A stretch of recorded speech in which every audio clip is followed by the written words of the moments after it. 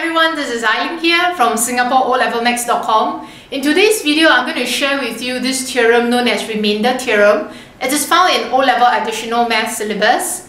Let us take a look at this question.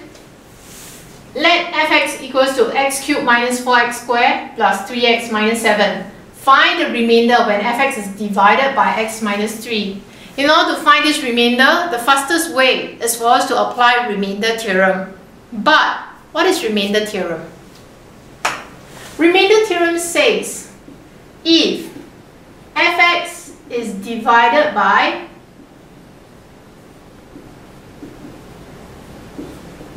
x minus a, the remainder will be f bracket a. Now, what this means is, if you substitute the value of x to be a into your function, calculate it on your calculator, the value that you get will be the remainder. So let us see how we apply on this simple question here.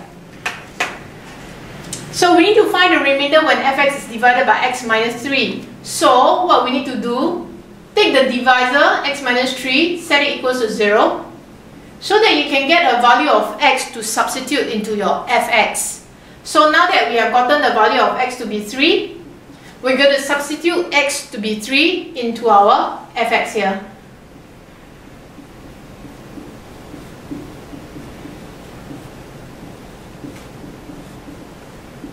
Press our calculator, we end up with a negative 7.